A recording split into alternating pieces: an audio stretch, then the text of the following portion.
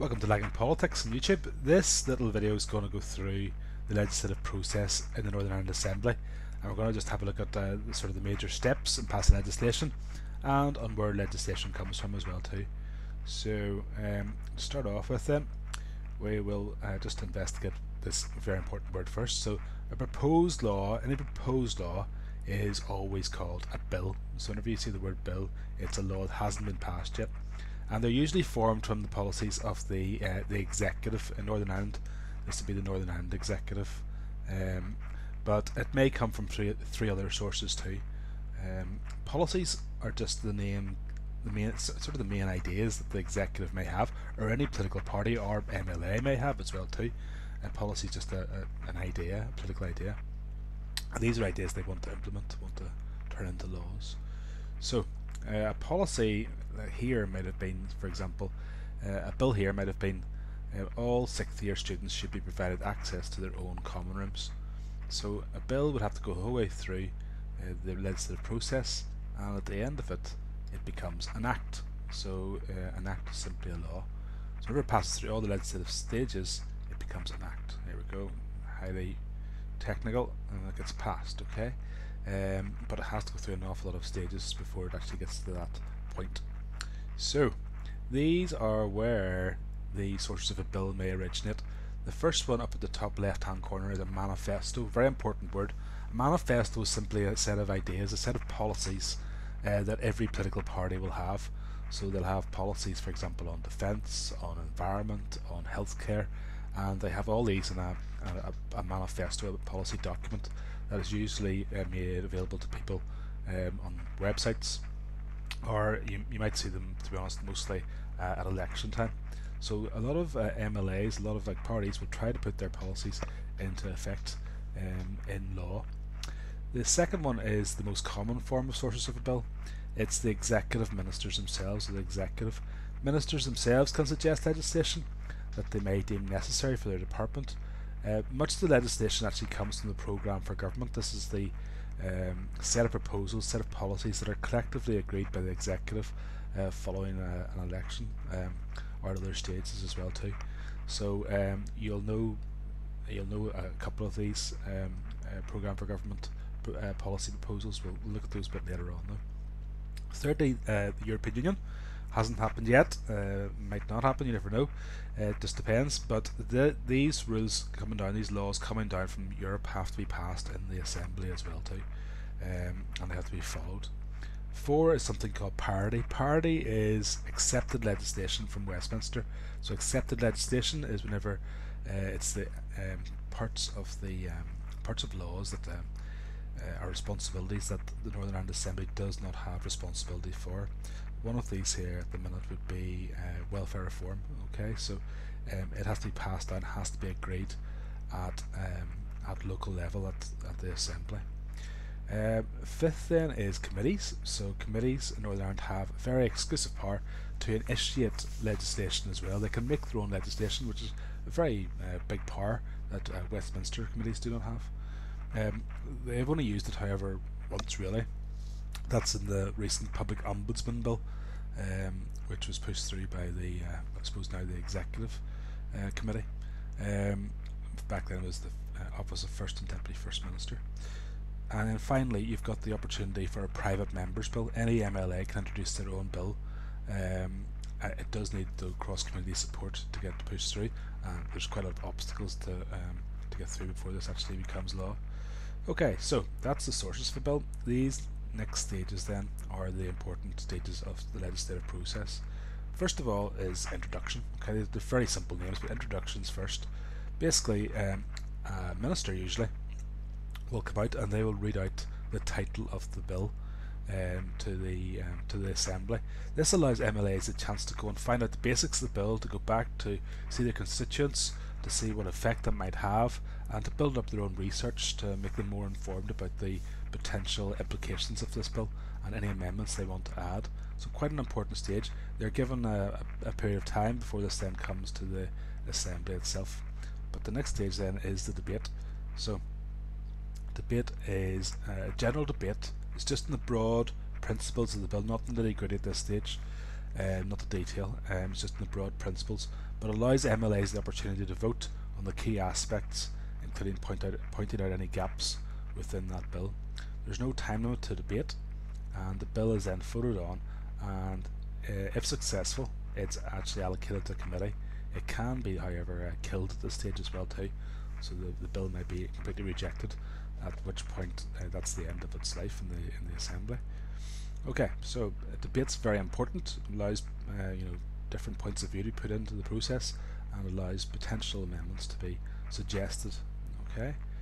However, the amendments are really made in committee stage, so it's perhaps the most important part of the whole process. I call this nitty-gritty committee because the committees really deal with the nitty-gritty, the actual fine details of any any legislation going through. So the committees themselves, as you know, are very specialist, and MLAs have been designated for a certain amount of time to spend on these committees to actually look into the bill on a line-by-line or clause-by-clause basis. So these MLAs usually are in the job for the lifetime of the Assembly, or perhaps even longer, and so they've built up an awful lot of knowledge that can be put into good use. They have the power to call for persons and papers at this stage too. This is basically evidence gathering, and if you think about it, this is really important for any bill going through, because they need to get views of people that are going to be affected. Examples of this: if you look at your taxi bill, you're able to see that they went and interviewed taxi drivers. They had evidence sessions for the Consumer Council, about the taxi fares, and an important one there would be Disability Action. Their views were taken on board whenever coming up with how taxis could be best made available for people with disabilities. They can also very importantly suggest these amendments. Amendments are simply changes to the bill, and this is what the committee is all about. The reservoir bill is your top one at the minute for the number of amendments. It's hard to know how many amendments could be suggested for reservoirs, but there were 200 suggested for this reservoir bill, which is the record at the minute. I think it was 72, 73 amendments for the taxi bill, which were all accepted. The committee then actually produces a report on suggested amendments that they have come up with, and they're going to present this then to the Assembly itself. The MLAs will be then given a few weeks to study this report, and this process usually takes, it's set down as 30 days, but it can take up to 9 weeks depending on the significance of the bill. So highly important stage. Then it goes to consideration. Consideration, whenever it's sent then back to the plenary session in the Assembly, and MLAs have the chance to vote now on the details of the bill for the first time. So the committee chairperson usually comes in, they outline the details of the bill firstly, and then they will include the proposed amendments to the bill suggested by the committee. Each amendment is then debated and voted on, and either passed or rejected by the Assembly. A final amended bill is then drafted and printed out, and then it's passed through to the next stage. Okay, and the next stage is called final consideration. So this is the final opportunity to amend the bill. If there are no amendments, then there is no debate, so it can be quite a quick stage, but it's the final chance to actually add any amendments if they want. Then I'll go through to the conveniently named final stage. There's no amendments allowed at this point, and it's simply an Assembly debate on whether to accept or reject this amended bill. There are also then legislative checks by the Attorney General to make sure that the bill is competent, and the last stage then it goes through to royal assent. Royal assent is whenever the Secretary of State will pass it on to the Buckingham Palace, and the Queen will officially have to sign it and produce the Great Seal on it for it to become an act and essentially a law, so that there produces actually the law that they need. Okay, where do bills come from then? Just a couple of wee things here. So the Assembly passes both primary and secondary legislation on transferred matters. These are matters that are transferred down to the Northern Ireland Assembly from Westminster. Primary legislation contains the main objectives of a new law, for example, to increase a fine for pollution. Secondary legislation fills in the details, so the amount that fine is going to be. There are 4 types of bills within the Assembly. We have executive bills, the most common type of bill by far. They make up about 80% of bills in the Assembly. Many come from the agreed programme for government, agreed by the executive departments. You then have committee bills. These are bills which the committee have the power to initiate. Again, only 2 have been passed, and both of these have to do with the Public Ombudsman, which has been set up in 2016, and that's been designed by the previous office of First and Deputy First Minister. Then you have private members' bills. These are becoming a lot more influential. For example, John McAllister was the private members' bill for the opposition to be introduced into the Northern Ireland Assembly. You also have the human trafficking bill as well by Lord Morrow from the DUP. And finally, you've got something called private bills. These are bills for individual companies. The one that we have as a quick example is Northern Ireland Water, but it's very rare. Okay, so executive bills themselves.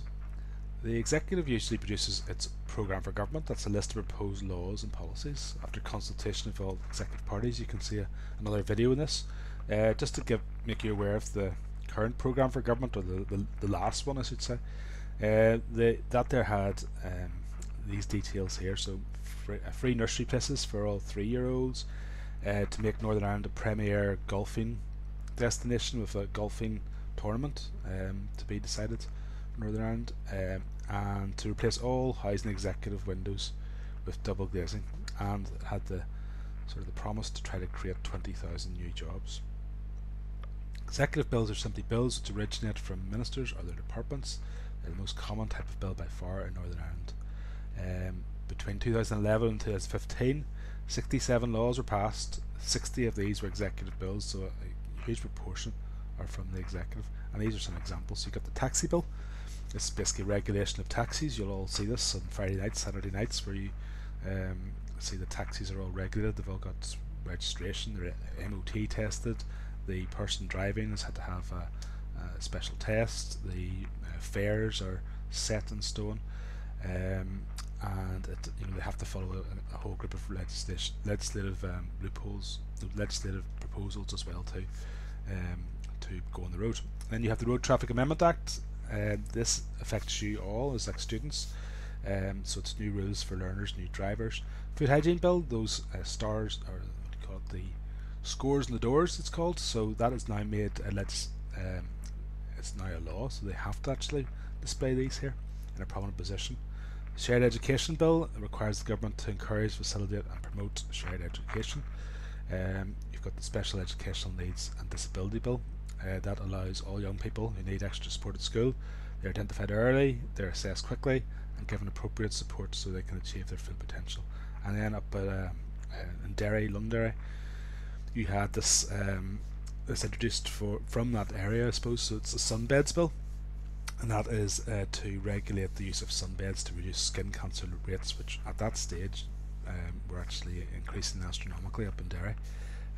So that puts age limits on sunbeds, has time restrictions, and they have to include warnings as well too. So quite innovative legislation in some ways. Okay, here's a set of questions for you then. So what is proposed legislation called? Proposed legislation. So that's called a bill. Where do most bills come from? Most bills come from the executive. Over 80% come from the executive. What are the main ideas of a party called? BNFP. Those ideas are called policies. What is legislation that goes into a law called? That's called an act. Why is the introduction of a bill important to MLAs? It allows MLAs a chance to research the bill, to consult their constituents, to try to find out the implications of a bill. What is the second stage called? So the second stage is called debate. Why is the committee stage so important? Well, this is your nitty-gritty committee. So it looks at all the details of the bill. What do the committees produce? So they produce a report that produces all the amendments and the conclusions of the committee. What are passed at consideration stage? Well, all the amendments from the committee are actually passed at the consideration stage, or rejected, we should say as well too. What must happen to a bill for it to become law? So to become law, the bill must be passed by the Secretary of State to the Queen, and the Queen must sign it for it to become an act. What's the difference between primary and secondary legislation? So primary legislation is just the broad outline of a bill, while secondary legislation is the key details of the bill. What's a private member's bill? So a private member's bill is any legislation introduced from an MLA on the floor of the House privately. Two examples of this, well, you could have the Human Trafficking Act, or you could have the Opposition Bill. Okay, that's the sort of the legislative process in a nutshell. I hope it's useful to you. Some parts of this will be very useful for essays and for smaller questions as well. But I hope it's useful. You can find out more on laginpolitics.com. Thank you.